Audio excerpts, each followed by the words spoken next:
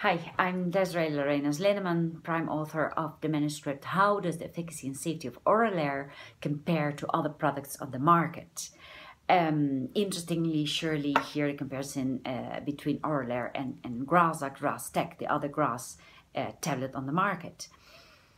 The first part of the article shows that the direct comparison of both tablets is not possible, but then we have a large table analyzing one by one all trials available on both tablets on their quality.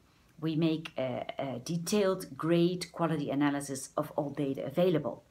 And then we can see that there's high quality evidence surely for the pre-coseasonal treatment of Oralair starting 2 or 4 months pre-seasonally and continuing co-seasonally, both for adults and also for children from 4 years onward.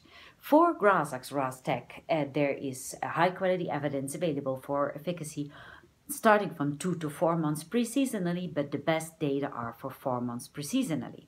Then if we go to the data year after year, they still go on being effective. And after 3 years of pre-co-seasonal treatment with Oralair or continuous treatment with Grastek, we still have 2 years later improvement in symptoms and medication score for both tablets, but with the difference in both administration schedules. Here the data are only moderate to low moderate quality because there's some dropout over such a long trial. Well, then we go on analyzing specific situations. There's no evidence for pre-seasonal treatment only. There is some safety evidence for co-seasonal, so in-season starting of Grazax. There's no data for Oralair there. And for polysensitized patients, both tablets show good improvement, even a little bit better in polysensitized patients during the pollen season, surely, not outside of the season.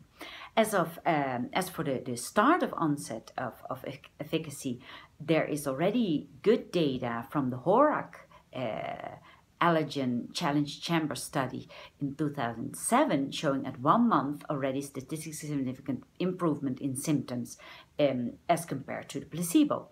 Adverse events are present in quite a lot of patients, 60-70%, but almost all only locally, mild, and after a while they go away. There's a dropout rate more or less of 5% in both Oralair and Grazax because of local adverse events.